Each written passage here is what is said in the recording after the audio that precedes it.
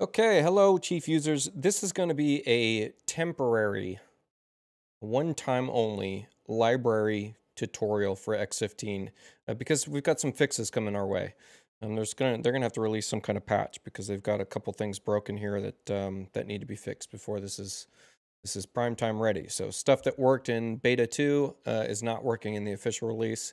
So keep in mind, a few things won't be working quite right. But let me go over a few things, a few tricks for you people that are new to X15 and don't really know how to use the library. It might be very frustrating for you. And rest assured, the library is actually a really powerful tool now. So keep that in mind. A couple things we'll go over. One is, well, let's just go over the different areas in the library browser. You can always get to this in your help section, but we've also obviously got our search bar. That's typical. We have a back arrow so that we can go back in history or forward in history.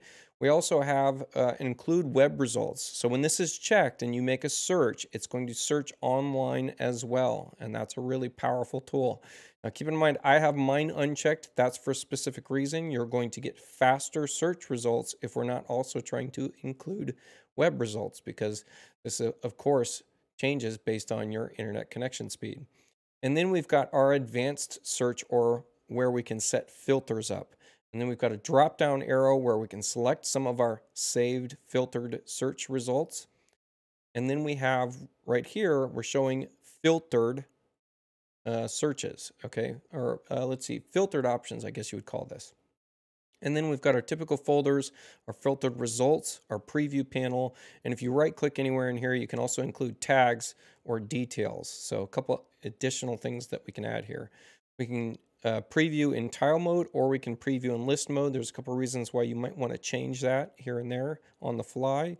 We can get to our settings here, but this is the same thing as right clicking in one of these windows. And then we have include subfolders or not, or search subfolders or not. This specifically is not working in official release. Now let's go ahead and just dive into creating some searches. Now, first thing to recognize here is we're not going to be searching the way that we used to search, which is maybe we were just searching for toilet and pressing enter. Well, that just gets you anything with the search attribute toilet, or anything that includes toilet in the name of the fixture itself.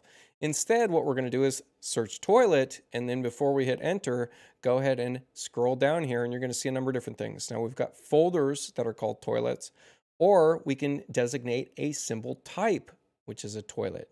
And this will limit our results to the type that is classified as a toilet, meaning that we're getting to more specific results a lot faster. Now, if we include web results, we're also going to see that this expands past what I just have in my library, what's downloaded, and we see this icon on things that are in catalogs that I do not currently have downloaded and installed in my Chief Architect. If I were to right click on one of these items, we have the option to download catalog, or if I was to click and drag this into my plan view, it would also give me the option to download that catalog. Now I'm going to uncheck, choose filtered web results. Now let's get into something a little bit more specific. Now this added the filter, but we also have this right here, which is, this was my search filter by just typing in toilet and hitting enter. Keep in mind, every time we hover over one of these and click, it's going to eliminate that filter, okay? So if I click on this, it's going to eliminate that filter. I'll tell you why this is powerful. Let me get to a fixture class or a type that is furniture. And I'm going to go symbol type other furniture. Now from here, we can see we've got a bunch of results here, but maybe I just want to search for sofas. Now I can do a text search that is a sofa. Now we're limiting to very specific results very quickly. We're getting to our results a lot faster because we've got multiple filters. If I hover over this other furniture and just leave sofa, we're going to see that we get a lot more results here. And so some of these things might not be classified as the type of furniture that is a sofa. Now let's get into some more advanced searches, if you will. Let's go ahead and type in style palette. And we can see here we can type style palette, and we can see that I've got a bunch of different style palettes here. If I click on this drop down from my user catalog and get into another drop down, say my shop, for instance, now it's including only style palettes from my shop. Of these style palettes, maybe I have a search result that I want to look for that's called RDCab. And of those, maybe I want to search RDCab Painter instead. It's going to replace that previous search text, but it leaves the style palette filter intact. Now I'm getting to a very specific set of tools that I'm looking for. Now, if I click on this advanced search, we're going to see it's already got my existing search loaded in here, so that if I wanted to, I could create a new filtered search for that specific search parameter called RDCab Painter Shop. Press OK. And now I've created that. That's a new saved filtered result. Let me click done. That way, if I have both of these filters unchecked and I go back to my drop downs for filters, we're going to see here RDCab Painter Shop. There we go. It's going to enact that search. Well, it should anyways. So here's another thing that's being broken, if you will. So if I just hit this X out and I click on that search, it should have enacted that search. So couple little problems here that aren't quite ironed out. So keep in mind these things will work in the future as they figure this out. So another method I can look for here, let's just type in Kohler and we can get to the manufacturer Kohler. So anything that's manufactured by Kohler. So now we've got one filtered result. Now let's look at something like this. Let's go purist.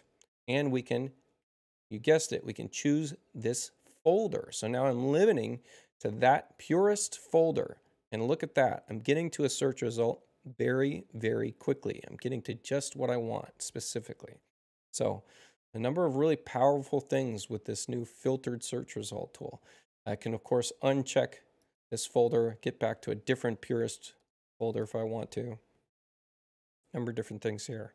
So let's go through a couple of other searches you might do. Now keep in mind we can always search different types. You can search all kinds of things. If you're curious about what you can search, get into that advanced search again.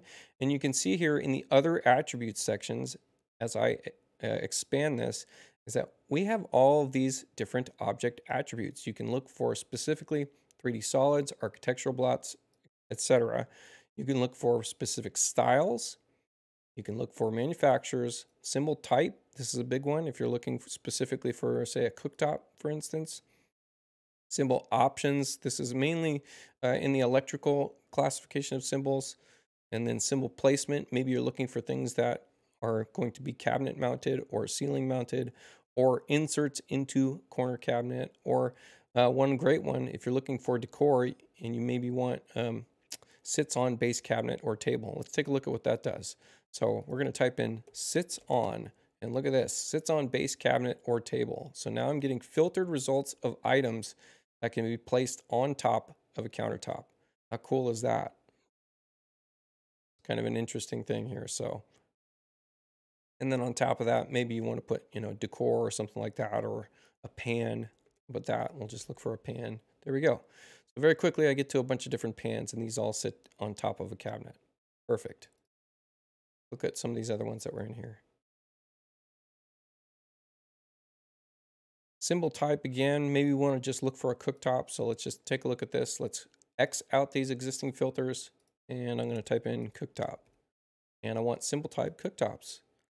And this is really simple. We're going to get to a bunch of different cooktops here. Now maybe I want a specific manufacturer. Let's include web results. And what are we looking at here? Well, we can't right click and get details from this, but if we right click in the window and show the details panel, we're going to see that this is made by Sub-Zero. So what if we type in Sub-Zero? Now we're getting only cooktops from Sub-Zero. So again, another really powerful search result. Now what if we want to go back to some of these older searches? We can hit that back arrow, get back to some of these previous searches. This goes back level by level. So it goes back, even through the different filters that you've gone through and searched.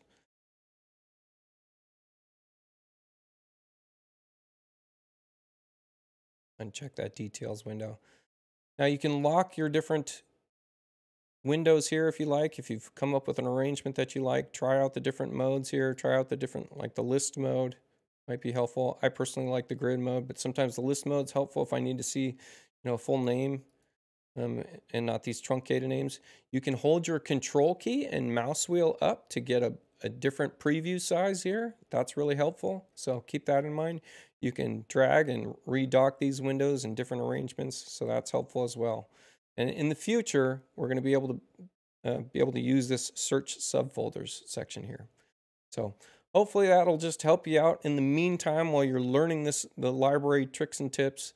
But I think once you get used to it, this is a really fast method for getting into stuff quickly. I've been working in a lot of projects lately, and yes, I'm a power user, and from the power user perspective, I was frustrated at first with these tools, and now it seems to be really, really fast. One couple last closing thoughts is that you can click on different items here and add tags to them. Now, I'm not going to be adding a ton of tags because there's been a promise that we're going to get group editing of search attributes in the future, and tags kind of fill up a window, if you will. But you can manage tags from here. You can add a bunch of additional tags. You can add tags to a bunch of different items at the same time by group selecting them. That's all kind of powerful stuff. So that's pretty helpful. And then another thing that you might notice that's a little different, if we right click, we've got this move to folders option. And that's another big one. We can move things to specific folders by searching or just navigating through our catalogs. So that's a really powerful way of getting through all this. All right, hopefully that was helpful.